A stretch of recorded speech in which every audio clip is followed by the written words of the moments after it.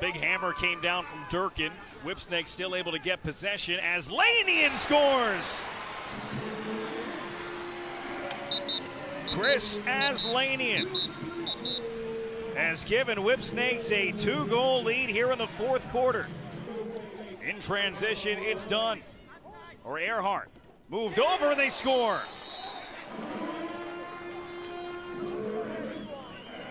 Earhart feeds Aslanian for the game's opening goal. Lurking out there, marked by Joel White.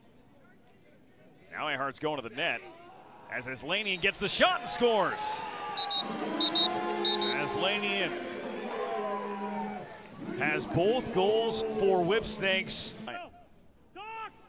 Most one-sided game we've had so far this season in the PLL was the 18-6 win for Archers over Atlas in week 1. As Aslanian gets his hat-trick goal.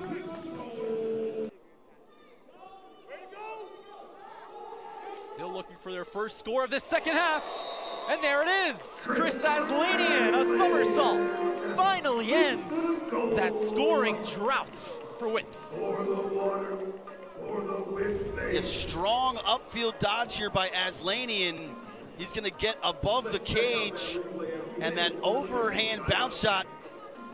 You're taught as a young player to paint the pipe. That overhand, basically if you make a mistake high or low, you're still going to get it on target. Ward holding his pipe there, and Aslanian gets it past on that far pipe.